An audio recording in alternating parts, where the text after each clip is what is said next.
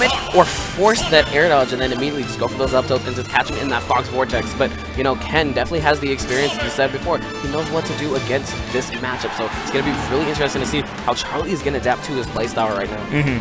All right, so where are we going to be starting out? Smashville, of course. Why not even ask the question, G-Pick? I mean, we always ask. It's a tradition, just like Smashville's a tradition. Exactly, but here we go into game one. Charlie tossing out the single laser, but look at that. Ken, on point, knows exactly what's coming. And already, Charlie recognizes you're in the air. This is where I'm at my strongest. I like that, trying to threaten with those down airs, but even better option chosen by Ken, going with the aggressive fair to go ahead and knock him out. And I like that boldness of just walking up and grabbing Ken. So that's a good set tempo to set in the very beginning of the set, saying, oh hey, my, you know Charlie, what? Charlie is still going to be okay. And he makes it back Charlie's on. just trying to take that stock away with the quickness. He's like, you know what? I know Sonics, you know, they like to be a little defensive. Let me just make this a quick match. I love these run-up, walk-up, just calm grabs, though, showing absolute confidence to Ken, saying, hey, you're going to need to start picking proactive options against me. I am not afraid to get in your face and grab you. Look at that again. Charlie's just coming up with all of these nairs as we were talking about a little before. Dash attack again. I like that from Ken, though. Not giving him an air dodge, just jumping away out of harm's way and then still punishing him. Ken with the positioning, though, already ready to punish the side B. That was just a little off the mark, unable to get the full punish that he wanted. And look at that. Ken understands that even after that down air, no, Fox is pretty safe. Yes, you have to guess what he's going to do. Not even dealing with it. Landing him with that forward smash. Already so fast, but here's the thing, Charlie can totally make up this difference. 90% is death percent to a good Fox. And he stays calm too, just stays in his corner. Even though Ken doesn't have to approach, Charlie recognizes the fact that Ken still wants to. So he's still able to get away with playing defensive, even though he has no right to. No, and Ken, right now, since he is at such a high percent, playing very defensive, not giving Charlie any opening really to get him. Especially when he's here on the Smashville platform. He is just sitting back and chilling. He's just like, all right, no, Charlie, I know you want me to try to roll you. I know you want me to move up whatsoever. Because Charlie's tossing out those back airs immediately, not giving it to him, though. Beautiful air dodge read off of that down tilt. Yeah, that was some really clean stuff. Charlie doing a really great job mixing up whether or not he's going for it immediately or not. Charlie preemptively tossing out a couple of these down airs and just running back and forth. I love the neutral play between these two players at the moment. Yeah, so patient right now, and that's the punish, server punish you're talking about. Just nair out a shield the moment you're done blocking some of Sonic shenanigans. Alright, no, again, a single lit. Tossing out the jabs, trying to look like Captain Falcon right now. And I like that too, because it's trying to coax Ken into spin dashing into him, which is happening. And Charlie is finding these moments, trying to get him in the air, trying to guess the angle that Ken is going once he's up there. Charlie has to be careful whenever he's guessing from the spin dashes on his shield. Right there, he went for the up air and immediately ate that back air. At later percents, yo, this man might lose his stock. Yeah. So definitely something he has to keep in mind. And look at that, another back air coming off from Ken. Now Charlie sitting at 90%, has to be careful. So close to landing that pivot grab, though. I think at this percent, he will be fine to back throw, but not for much longer. He tried to throw in a little bit of a laser there to catch Ken as he was stalling off stage, but ends up eating a spin dash for it. There we go, just... Ah, that's a nice punish on the jab, and waits for the air dodge too. Solid damage, tries to get the fastball fair. Tex on deck, you know, you can never count out Charlie the King. When he's on stage, he's definitely going to go ahead and get that tech. Look at that. Ken not even pushing a button, but Back finally getting that kill. grab. Oh, man. Yeah. Dang, that was just gone. Yo, Charlie wasn't even trying to DI. He's like, yo, it's fine. You know, I got a next game. I feel like I don't need he this DI'd stock. with it. It's just like, let's move on. Just DI down, dog. Just lose that stock quicker. But, I mean, at that very end point, like, Charlie, when he found that advantage situation, he was really going in really nicely on Ken. It's just unfortunately that down air call out was read by Ken. He was ready to punish it with that back throw, ending his life. But I think Charlie, given a best of 5 set, we can see better and better results from him as it goes on. Yep. No, honestly, what I do want to see from Charlie is kind of just allow Ken to come into you. Oh no, he's gonna die. He's too deep. No, he's not. You know what? Why are we doubting Foxy Fox McCloud? This man, it's a pilot. Exactly. He flies for a living. He's always gonna stick his landing. I mean, yo, that move's called the Firefox for a reason. Why? Because it doesn't crash? Yeah, exactly. Actually, Firefox crashes all the time. But anyway, shout out to Mozilla. Alright, finally landing himself another up air. Trying to go for a back air preemptively for Ken spin dash attempt, but Ken actually just waited out the hitbox himself. Yeah, Ken now also doing a great job on his follow-ups, waiting for air dodges, sometimes not, finding these openings for his back airs. Well, he's catching Charlie slipping right now. He is basically kind of just baiting him. He's like, no, Charlie, I know you're going to go and try to hit me right off the bat, expecting some type of air grip, expecting some type of defensive option. Ken just being very aggressive, tossing out these backers or any type of aerial, really keeping Charlie on his toes. Oh, the short hop over the forward smash! Wow! I like that get-up attack to go ahead and just get Charlie off of him. And Ken still just mixing it up. Anytime Ken finds himself as something that it was safe on shield and he's running away, he's instantly just retreating to the ledge. So I hope Charlie just catches on to that, may be able to go ahead and catch him right there. And yep, just like that. Back air. Still alive though, and no, but Ken's not going to be able to make it. He lost his double jump. Yeah, surprised he didn't try to up B a little bit early. I don't think he himself even realized he didn't have his jump. Good stuff. Just up airing through the spring, not even trying to deal with it. Single laser coming up from Charlie. Patience right now by Charlie to trying to get a good ledge trap going. Doesn't come together. Ken makes it back on stage, and Charlie immediately disengages. No, I mean, the triplat's really helping him out, just limiting the options of landing for Ken. Because when Ken's getting all these spin dashes, where is he going to be going after? This is why he's retreating to the ledge a lot more, and Charlie finally is adapting to that. Yeah, and the thing is, if he ends up near any of those platforms, that he is trapped with a Fox up there, because there's no way you can air dodge through a platform. It's just dead space. Yo, Ken, please. I love what he's doing right there at the ledge. He's just kind of, I think he's doing side B or down B, I'm not sure. But he's doing that spin dash right there at the ledge, canceling it, and then immediately just going up with those backers to turn around. And doing so just enough times, he was able to mix up Charlie, take that stock finally. Charlie still with the lead. Ooh, I like a little frog shot to trace the tick. Doesn't come together. Yeah, unfortunately, Charlie got the sliding animation. I'm pretty sure he wanted some type of tilt right there, but hey, nonetheless, that is just some good pressure being put on so far. It's the second time that's happened this set. Ken just going for these jabs, and Charlie's immediately falling off. I'm not sure if he's holding down or what. He is a fast faller, so I could actually believe him just holding down and being able to fall out of it. I mean, a lot of Foxes are adapting to that. When they know these weak hits that are getting them, why not just hold down? You're going to land back onto the ground, and you have an opportunity to go ahead and either punish or, you know, just shield the rest of the jab combo or whatever's hitting you to get away. Back air almost coming together off that dash attack, just a little bit misaligned. And he charges that forward smash. He doesn't get it, though. Looks like it's the sour spot. Ken's still alive.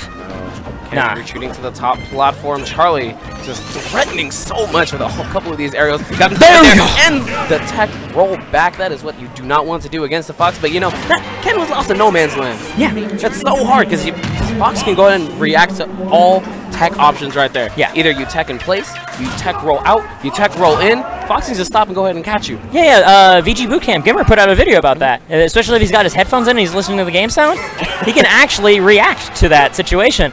And like, especially when it came to that roll backwards, the moment, like, because Charlie kept chasing and you see that tech roll, Charlie's already knowing, up smash, I won this game. So guys, as you just heard, you know, make sure, wear your headphones, listen to the game. Yes.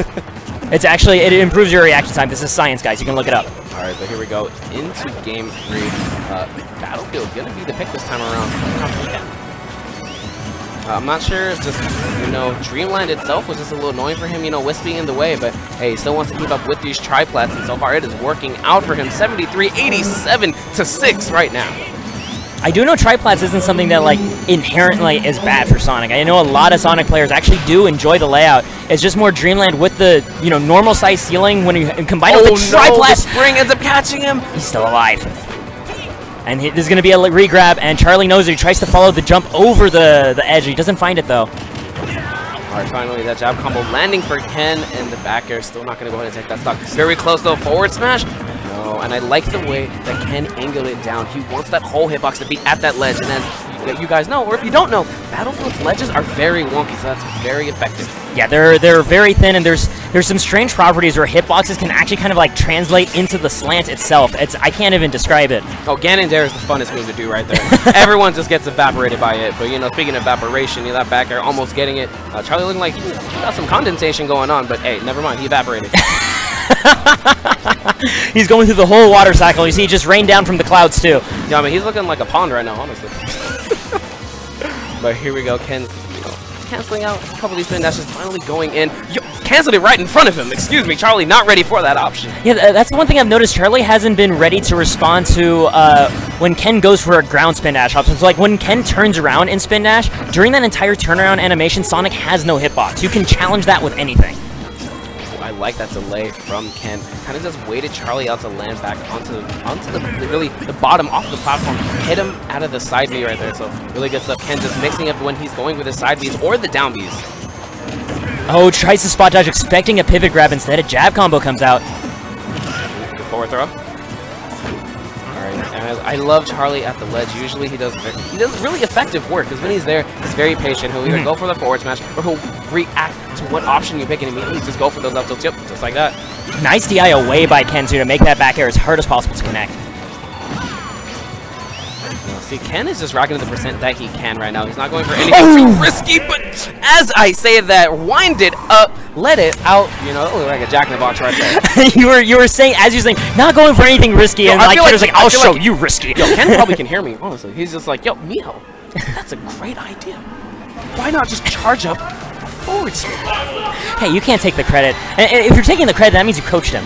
True. Yeah. You know what? Hey, Charlie won. Yo, that's a DQ. I don't know. Would that be a minor offense, a major? Man, there's no protocol in place for commentators for that. Right? You know, TLTC, where you at? You know, let us know how, you know, like what's gonna happen there. The rule set needs some revisions. Anyway, we're going right back on Battlefield. Charlie not losing faith in the stage. No, and I don't believe it was the stage as well. Charlie wasn't even doing too bad. And he just had a really tough time trying to pin Ken down, and Ken was doing an equally solid job of knowing how Charlie wanted to escape from certain situations. You know what? I actually just had a thought. Go on. Since Charlie won on Dreamland, Ken won on Battlefield, they are considered two in the same. So yeah, couldn't Charlie went back to Dreamland? Yeah, he could have. He chose not to, and that's the interesting thing. Like, yeah, because you can DSR and ban the stage that your opponent last one on. So he could. So Ken had that option. Oh, this time Charlie gets that tech. Yeah, Charlie's just going a little bit too deep. Gonna have to go ahead and just eat that Punisher quick. But hey, all Spaceys know they have to go ahead and push that trigger button so they can hold on to that stock. And I like that from Ken, just immediately retreating with that spring.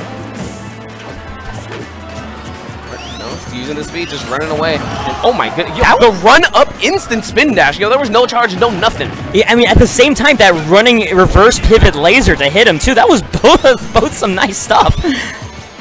No, both these players just showing out right now, going for another forward smash, almost catching that roll from Charlie, but still not going to land. Charlie's footwork, though, like, look at this ground movement. It's crazy. Oh, gonna get clipped right there, but you know, Charlie immediately just putting up that shield, and Ken just really making him work for it. Ken again looking to cover that edge and being able to cover that jump get up with the jumping back air and then still punish the side B. Really clean stuff.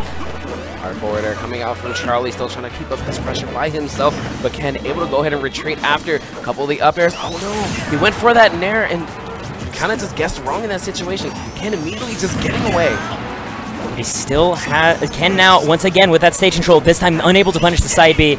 Charlie immediately buffers the dash to escape from that situation, remembering what happened last time. Charlie has to be careful. I think an up throw might be able to go ahead and take that stock away, but hey, back throw definitely going to do it this time around, right there at the ledge, sitting at 170.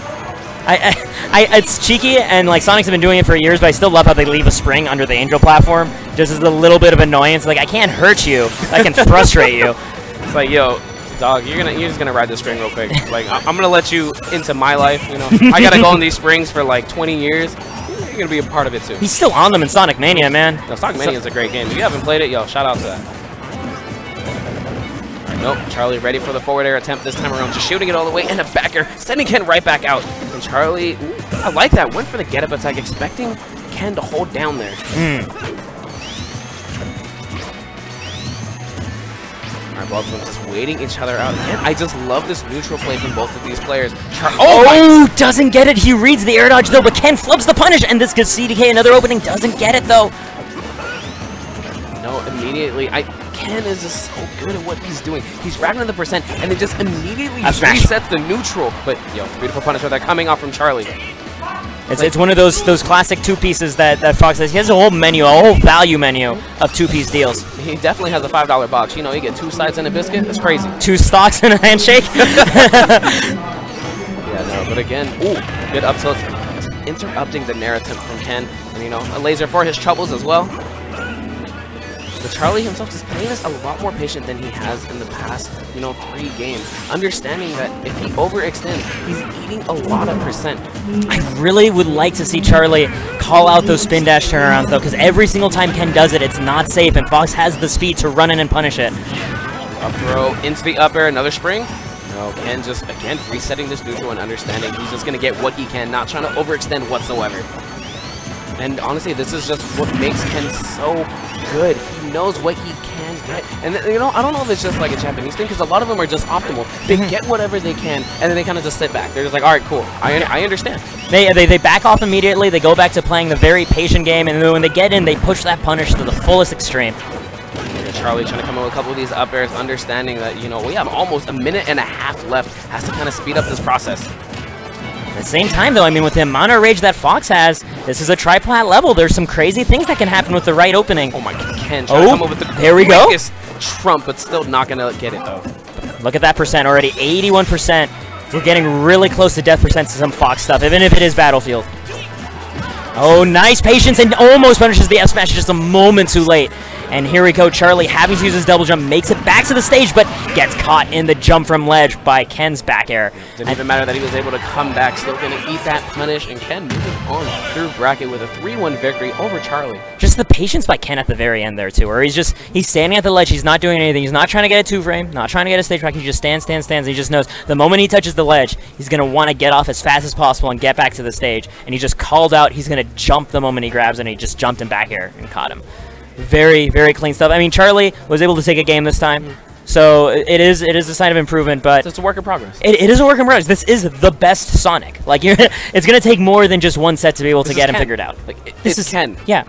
Ken, that's all we have to say. Ken, I believed him to be like one of the most underrated players. Like, if not like the most. And that's only just because he mostly plays in Japan. He doesn't often come to the States, but when he does, he is a force to be reckoned with. He always just loses to whoever gets first and second at the event, but he like places 5th. So like he doesn't get 3rd, even though he's kind of got 3rd at all of these places. But that was then. We're moving on into our next set, which we got Elegant. We're recognized. Extended NorCal. Yeah, coming out. He's visited our region a few times. Back and back. He is the most chill dude. Yeah. Although he has very weird eating habits. What? When we were at Denny's, okay, let me roast this little boy. So we were at Denny's. Okay. And it was the funniest